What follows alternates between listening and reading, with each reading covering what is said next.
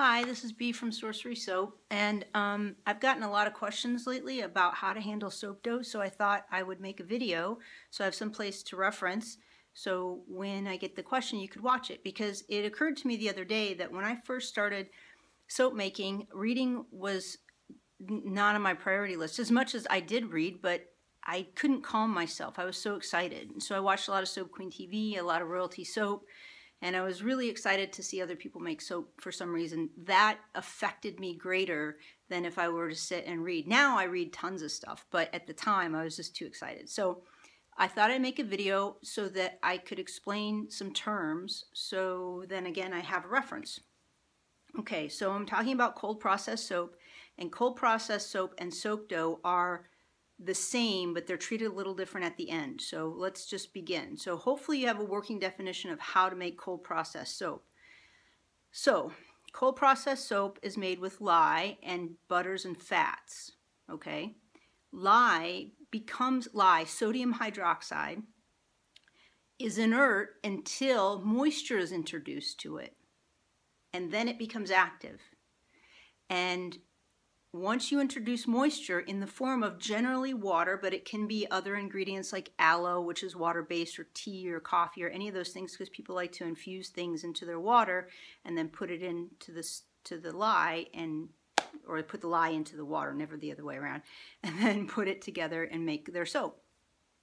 So once the lye or sodium hydroxide has been activated, and then it is poured into the butters or fats that you've chosen to make your soap, they have to find each other and match.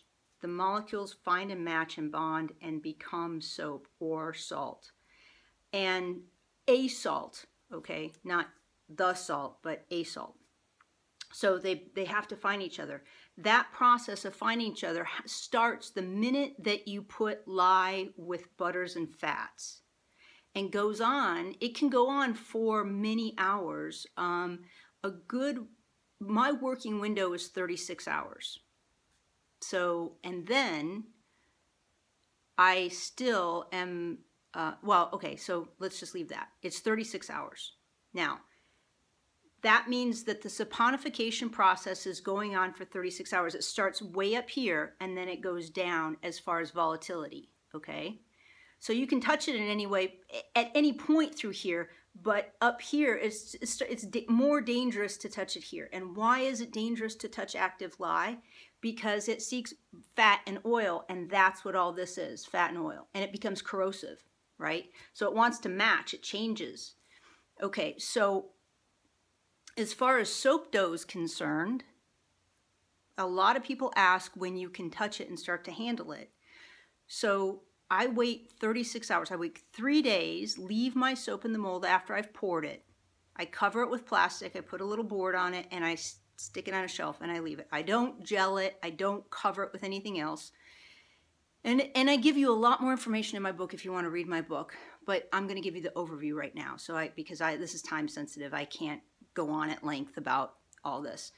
So you pour it in the mold. You cover it with plastic because I want to thwart or retard the evaporation process. I don't want it to retard, so I have to stop it in some capacity. So I put it with plastic, and I put the top on. This also, if you spray it with alcohol, rubbing alcohol, and cover it, it also helps to minimize ash. That's another helpful thing. It minimizes, it doesn't eliminate. Well, I could talk about that another day. But anyway, so then you pour it and you leave it, and you leave that for 3 days, okay? I take it out of the mold, I cut it in two so it'll fit my bag, and I wrap it with plastic and I stick it in a Ziploc baggie. Now we're in curing space. Once the saponification is done, now we're ready to be cured, okay?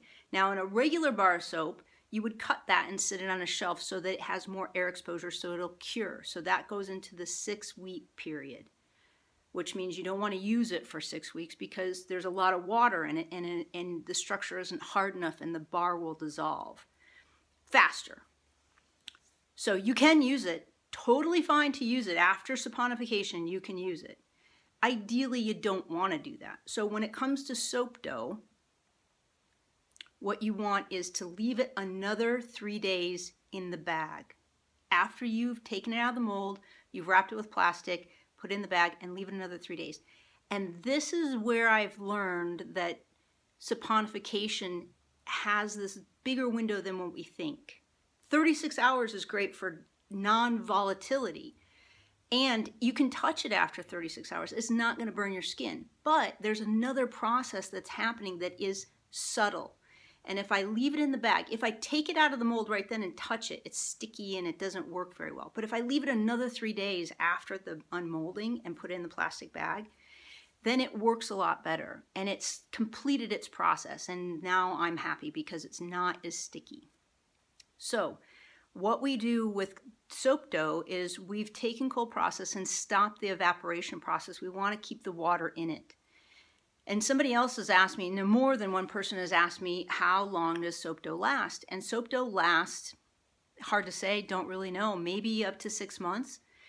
So what I do is I check my soap dough periodically because I want different colors. I have a variety of different colors I've either mixed or made or whatever.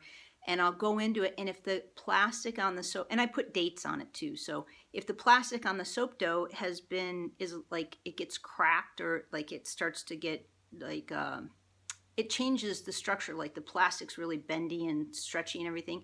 If it starts to crack and feel old, I replace it. I mush it up, so I activate the water that's deep inside the soap dough and pull it out to the surface so that all the water's mixed within that ball of soap dough, and then I wrap it in plastic and stick it back in my bag, and it lasts a lot longer that way. I've had soap dough last up to 6 months and use it, and it's better than ever. And then I've had soap dough that I have for a few months, and it got hard. So I think it just depends on how much I unwrap it, wrap it, and use it, and all those things. There's a lot of different things, and maybe I'll have more information in the years to come about that. But okay, so now here's another term. So the two terms we're talking about is saponification, which is the activation of lye butters, and that whole process of 36 hours, which can take longer, and curing. Curing is the evaporation of water from your bar of soap.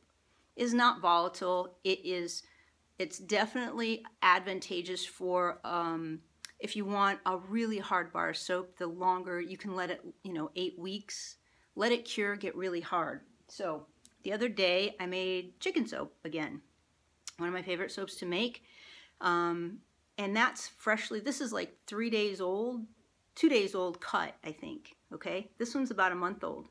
Very same recipe, exactly the same recipe, right? See, look at that. That's how much it's cured. This one has shrunk and compressed, okay? And it's really hard. Now, if I push on this too hard, my finger is going to dent it. You can even see my fingerprint. I don't want to do that. But that is curing right there. And so there isn't any problem with using the soap. It's not a danger issue. It's not a volatility issue. So also, it's not a volatility issue to use soap dough. It's a curing issue. So what we've done with soap dough is we've leveraged curing and the water in it so that the soap dough stays moldable. That's all. And I happen to develop a recipe that I found to be consistently good, where it doesn't crack, it's not too sticky, it's not too dry, and I can make it so that you can mold all types of stuff with it, so it doesn't stick too much in your molds and all this other stuff. And that's why I offer what I did, because the question was, if this is a process that we all do, and lots of people just take the tailings of their soap and then they mold it or they make soapstones or whatever, then what do I have to offer that's unique? And what I have is that after thousands of pounds of soap, I've developed a recipe that works really well, and that in order for you not to go through that process, I offer soap dough sometimes. Well, I do offer it all the time, but I have to stay in stock, with different colors and stuff. So that's what I do. I offer soap dough, and I wrote a couple books about it. And I don't know everything about soap dough. I know, enough to make what I make. And so anyway, this is why I wanted everybody to, well, not everybody, but people that watch this channel are interested. I wanted you to know that to have a working definition of saponification and curing. And I can write the definition down. I also have a blog post about it where there's diagrams. You can see the molecules as they attach to each other. And to listen or read as much as you can about saponification so you really get that definition. Because what happens, well, what happened for me is that I lost my fear of lye, which is great. I always wear glasses, I always cover up, I wear rubber gloves, all that stuff. Part of the reason, well, yeah, I always wear rubber gloves. I just do, because I don't want to hazard that. Even, and I'll tell you, like when I master batch lye, water and lye, and I have a long stainless steel spoon that I used so that I don't have to get close, and I wear rubber gloves. Sometimes I'll just wear short sleeve shirts, and when I'm mixing in there, the fumes come up and I could feel them on my arm. So like Soap Queen, Anne Marie, she abdicates covering up completely and she sells glasses. And I think that's pretty smart. It's a pain in the butt, but it's really smart. And, you know, sometimes I'm just lazy and I don't do it. And I pay a price for that. You know, I've gotten little splashes of lye on my skin before. And if, you know, so use your best judgment and listen, and if you have, you know, instead of cowboying it, just, you know, be a little cautious about it. And so that's why I want to say this, because I also want to say that, you know, I'm glad that you're asking questions and you're trying to understand soap dough. And it's sort of a different mindset, which, you know, we're taught not to touch it very much. But there's a place to touch it, and it's totally fine. And to be aware of that curve of, like, you know, super volatile when it first gets active, and then it starts to degrade at a certain point. The volatility degrades, not the soap. So then it's less and less, and then it's perfectly fine to touch it, because other people wanted to use it with kids and to know how to use it with kids. And it's just cold processed soap that has kept all the water in it, and it's not evaporated. So anyway, again, that's cured. See, I don't know if you can see. Yeah, you can see. Cured, not cured. Like that. And see, the top doesn't get beveled, so it's just like, it just shrinks, that's all. This one's 8 weeks, or no, 6 weeks. This one's a couple days. So there you go. I gave you a visual. I hope that helps. And you're grown people or not if you're watching, but if you like it, if you're attracted to this site, like it, subscribe, do all the things. Oh, one more thing. So every Friday now I've been putting up interviews on the blog, and they seem to be going really well. People are interested, and I'm happy to be able to shed light on some people that, you know, don't get a lot of light shed on them. And you know, this is a humongous community of people, artisans that craft, and, you know, some of us work sort of isolated, and we don't do shows, we don't do fairs, so our work doesn't get seen that much.